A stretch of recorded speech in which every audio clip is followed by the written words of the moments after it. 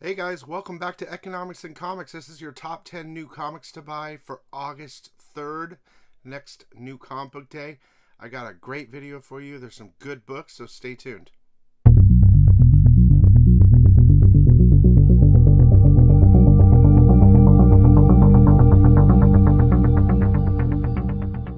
Alright, welcome back. It is 3 o'clock in the morning. I've shipped out everything for the weekend. Got it all ready. And I've read through a bunch of books. The only ones I couldn't get to were diamond books, indies, and stuff like that. We'll talk about that in a minute. If you're new to the channel, please subscribe, comment, like. It'll enter you into the giveaway. This giveaway is a good one tonight. But all the ones that comment, like, and subscribe tonight will be entered in for the next week's giveaway. So, before we begin, I am just going to go right to cover buys. We're going to try to make this quick for you because there's some good books to talk about. And there are some great covers this week. We have Immortal X-Men number 5, the Adams variant. I really like that cover. Moon Knight number 14, the Amazing Spider-Man one. That was really popular. Tales of Suspense 57, that's a facsimile edition. I'm putting it as a cover buy, but it's actually the first appearance of Hawkeye inside. DC Vampires number 8, the Zerdy cover. There's so many covers. It's crazy. So I didn't include them all. Harley Quinn 18, you have the Homage cover, which is great. And Poison Ivy number 3, the Middleton cover. It's good to see Middleton back. And the Art Germ cover. And, of course, 8 Billion Genies number 1, second print. That's hot right now. You know, whatever. Okay, so before we do the top 10, I want to talk about 4 new number 1s very quickly. They're not here. They come in the diamond shipment, but I expect good things for some of these. So, Dead Lucky number 1. San Francisco is changing. Tech consortium Morrow is building the city of the future with peacemaker robots looming on every corner, and wherever Morrow isn't, the Salvation Gang is. Bibiana Lopez Yang is changing too. She came back from Afghanistan with PTSD and the ability to control electrical currents. Okay. Golden Rage number 1. It's like another world story where older women who've been deemed useless to society are abandoned on an island. Golden Rage documents their golden years of making friends, baking dessert, and fighting to the death. It could be funny. It's AWA. Sacrament number 1. So basically, The Exorcist meets Alien. In the year 3000, mankind abandoned Earth and fled into outer space. Now a disgraced priest called into action to perform an exorcism on a remote space colony is about to discover that no matter how far you run, you can't escape your demons, and the devil is, in fact, real. And Survival Street number 1. I like this Dewey cover the best because it's like a Sesame Street thing. It's a action satire tearing through a dystopia packed with economic and humanistic cautionary tales. After an unbridled wave of corporations take over the states, or America, the country is left completely deregulated and effectively carved up into feudal states where billionaires and businesses make their own laws. It sounds kind of interesting, okay? All right, let's get right to it. The top 10. Number 10, we have Thor number 26, the second printing cover. I love that. But here is the 1 in 25 of it. I hope that reflection's okay. The 1 in 25 of that cover. I just want to show it to you. Number 9 is Batman World's Finest number 4, second printing. It looks exactly like the other one. Here is the 1 in 25 foil, though. And, of course, that was a key. I think the other one's a key, too. This is the mix of Batman, Superman. This is a foil. Really cool looking. Okay. Which is a 1 in 25. Number 8. Starting to break down some books here. Iron Man number 22, Vega. After number 7 with Switchback, I think it was his name or something like that, appearance, I was hoping for the best. But this story is kind of slow. Iron Man gets sprayed with a shit called Compound 13. He goes to the hospital. He gets out, and he's going on. This was a cover by, first of all, like a stealth suit. But the last page shows him jumping out of a plane in like a stealth suit. Okay, so whatever, I put it at number 8. All right. Number 7 is, now keep in mind, a lot of books got pushed. Predator, there's some other books that got pushed, so I feel like where are these books? They got pushed. Number 7 is Flashpoint Beyond, number 4. Now they talk about first appearance of Dexter Dent and all that. No, he's in the other books. And I think he goes and he steals like Robin's suit, right? And he escapes. And he's actually Dexter Dent, but he takes Robin's, I think it's Robin's suit, I don't know. And he goes to get his mom, Harvey Dent's mom, right? And he goes and like she's been talking to someone else, and then it shows like the female Joker or Joker's daughter or whatever. If it's world, it might be the Joker's a female in this way. I don't know. It's all this story's all over the place on that. So I don't know if that's a first appearance, but that cover's pretty sick. I mean, they call him whatever Dent, so you know who it is now, but he's in the other issues. Okay. Number 6 is Demon War. I put this in here. Number 6 is Demon Wars Iron Samurai number 1. I think this is the Yaga variant. I'm not sure. I really like that cover. But, you know, it's anime inside. It's a quick read. But there are a crap load of characters. I don't know if it's going to take off or not. It's kind of like a little bit younger read. But they introduced, like, I've wrote down all the names I saw in this book. Kaigan Dushi, I don't know. Yamato, I think he already exists. Oami, Bakeyoro, Hayabusa, Iboga. I mean, there are a bunch of new things. Basically, what's her name? Mariko goes through like a portal and goes into this world. And blah, blah, blah.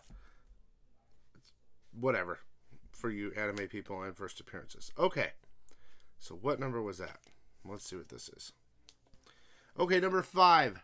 Spider-Man 2099 Exodus number 5. Here's the frame variant. First appearance of the X-Men of 2099. I mean, that's the only reason I've really put it in here. I'll hold it for a second so you can see them all over here where my fingy is. But there they are, the new team. They all have like new outfits and shit. There's Deadpool's in there. A bunch of other people. But, you know, for the key factor, I put it at number 5. All right. We're going to start getting to the heat, though, because it's starting to get good. Okay. Number 4. Batman, White Knight, Red Hood, number 1. It's almost like it's for teenagers. Robin's talking about, they start off with Robin giving away the identity to the Joker of Batman instead of the Joker killing him, right? After he gave up Batman's identity, he lets him go because he knows he's going to suffer. And then you meet Gant. Like, he's like drinking. He's drunk all the time now, Robin. This is in the future. And you meet Gan, who is a street Robin chick. Okay? And she rides a bicycle. I don't know. He eventually decides that he's going to teach her. And it's a little childish, but in regard to Robin and stuff like that, a Robin's Robin, I don't know. We'll see where it goes. Okay. Top 3 are really good, so hang on. I want to do the giveaway right now, so I'm letting it go right here. Again, all you have to do is subscribe. By the way, check out my top 10 pre-order video for this week. There's some pretty good ones. Some great books. and you might want to get some pre-order before it's too late. You have Sunday night for DC, and all the rest are available till Monday night. Okay, so the winner is Tomb. Dude, you're getting a special Death Dealer. This is an exclusive, limited to 600 from the Frazetta Girls. Look, the truth is, I was going to give away something else today, but when I saw, I wanted to switch it up a little bit because I got some free stuff from from Black Box Comics, some Ninja Cadence. But you were talking about this, and I still had some more, and I wanted to switch it up. But I'm going to go ahead and give this to you because you were talking about Death Dealer. Congratulations. To make sure to message me on Instagram or through my store so you can get this. This is sick, and it ain't cheap. Thank you, Frazetta Girls. Okay. Remember, do all those things, comment, all that. Get entered in next week. Number 3. Here we go. Okay. Dark Crisis, number 3. Now, first of all, no one's talking about this. I talked about this a month ago, this cover. Okay? First appearance of Red Canary on the cover to find out. Okay? So I was hoping she'd be in the book, but we'll get to that. These random cover G's and H's, for instance, the Black Adam one, and the failsafe one, and all those things are sneaky. And I mean, we all knew about this. I think this cover is going to be hot. Anyway, this story is dope. But before we continue, and this is probably the reason it's my top 10, right at the beginning, that little piece right there, I think that's her. Okay? Red Canary. So cameo, like not even, I mean, just one little panel. She doesn't say her name or anything. She's not in the book at all. So make sure to take a look at number 4. Basically, the story goes like this. They just got their ass whipped by Deathstroke's army and stuff. The new Justice League. Because all the other Justice League's dead. And Black Adam's like, look, we have to kill them. We have to kill them. That's our only choice, is to kill them. And they're all fighting, no, we're not going to kill them. We're not going to kill them, blah, blah, blah, blah. And he's like, well, forget this, I'm out of here. Then he takes off, and the Justice Society shows up to team up, coming out of the blue. And Black Adam goes and makes a deal with the Legion of Doom. So there's also some stuff going on with Green Lantern, the Lantern Corps too, like going to the world, trying to think it's like the Black Lantern ring or something. I don't know, some other stuff going on there, but they're discussing, talking about starting to kill the bad guys, because Deathstroke and his people are going through time holes, fighting, hurting people, almost killing people or killing people, and then leaving through the time hole, and they can't do anything about it. It's a really good read, and that cover's sick. That's a hot cover. Number 2, I have Edge of Spider-Verse number 1. Now, okay. The story's kind of goofy, guys, but it's Spider-Verse. So there's going to be first appearances in all these books, and I suggest picking them up because Spider-Verse is hot. So the first dude we get is this dude. I mean, he's like a Scottish dude. His name's Spider Laird. Arana she's rolling in the black suit right now. Something happens. She's getting some new powers. She ends up getting hooked up with a new suit. Let me show that to you real fast. So she gets a new suit.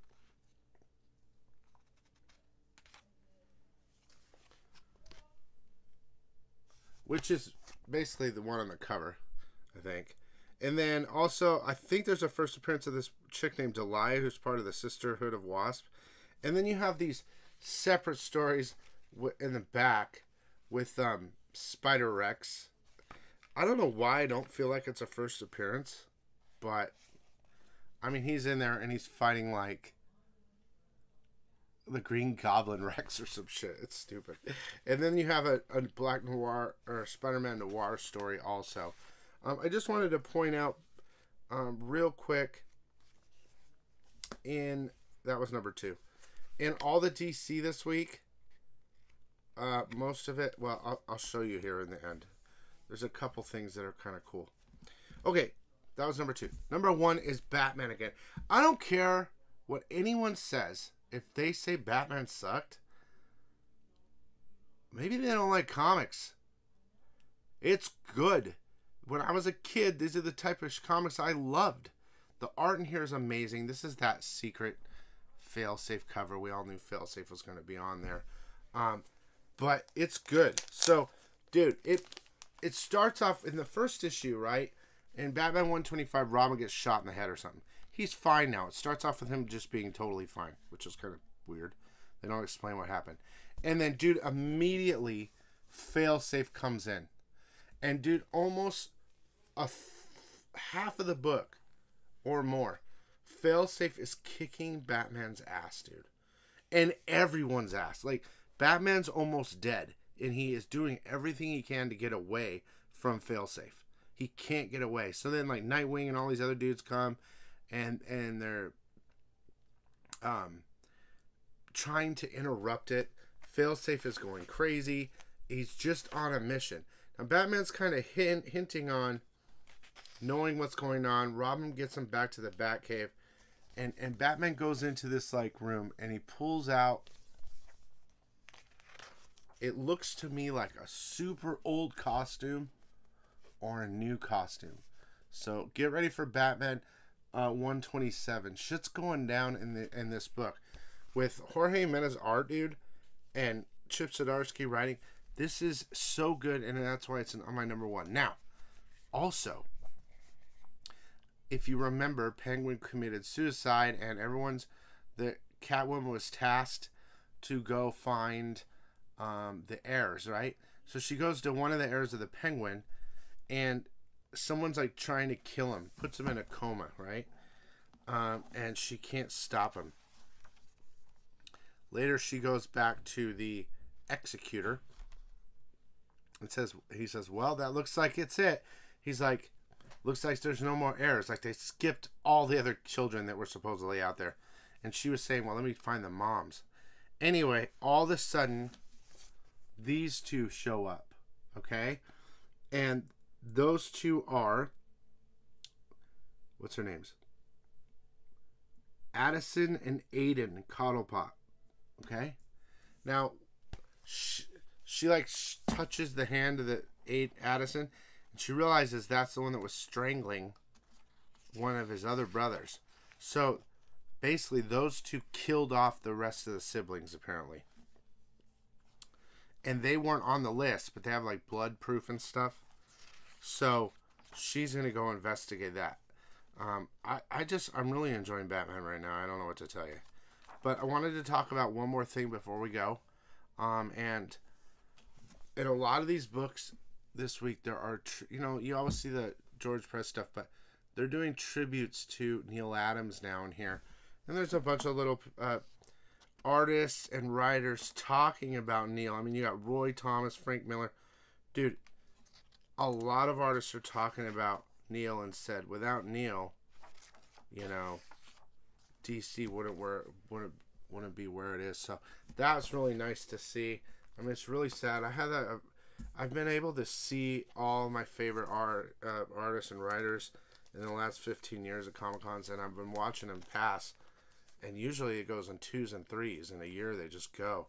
So, if you haven't had your chance to go see one of them, I suggest, and you want to, go to a Comic-Con and see these guys, talk to them. Royce, there's still a lot of people still left. But the originators, they're disappearing. So, I wanted to say thanks again for watching. Congratulations to him. Make sure to contact me. There's a lot of great books this week. I'm on Batman full-fledged, guys. And, of course, there's a Spider-Verse for the new appearances. And Dark Crisis is really good. Check out my top 10 FOC video now if you haven't already. I really advise it because of stuff like this, that we're looking at now. We looked at it a month ago. And they're going to heat up. Stuff like that's going to heat up. Thanks so much for watching. Take care, and we'll see you next week's top 10 new comic days. Stuff. I'm going to go to sleep. See you later.